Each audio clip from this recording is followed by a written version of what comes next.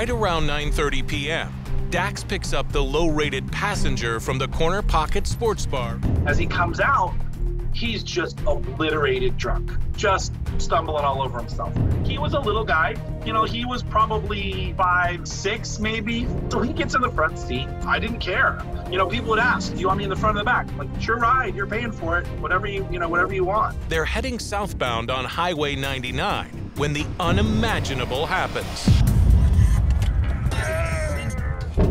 We swerve across 3 lanes of traffic. Oh, I'm going 60 miles an hour on the freeway.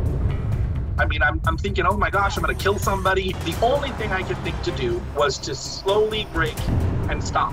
Because if I try to turn, we're going 90 degrees. We're not gonna die, man, but you gotta let go. So I thought, well, maybe if I can get all the traffic to slow down with me, we'll create a traffic break. That's why I decided to brake, because that was the thing I could control.